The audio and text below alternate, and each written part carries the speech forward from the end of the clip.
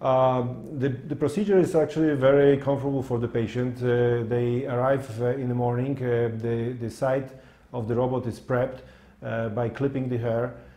Following that, the patient is placed in the robotic chair, is anesthetized using a local anesthesia, which is similar to the methods used in the dentist office. And once the local anesthesia is instilled, the patient is completely comfortable.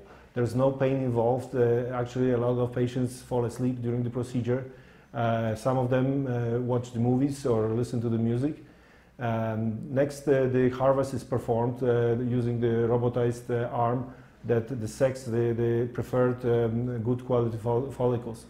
Following that, the sites are made with the robot. The sites are simply the places where the follicles will be placed. The robot does it in a very fast manner, very symmetrical, very predictable, and also preserving the existing hair in a way that is unparalleled with the human eye and touch. Once the sites are prepared, then the follicles are transferred and placed in the position in the previously preselected hairline.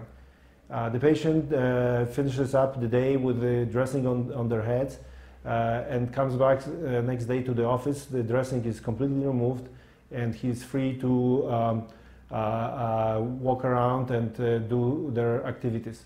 They return to the normal activities within a few days, and within the week can return to the gym.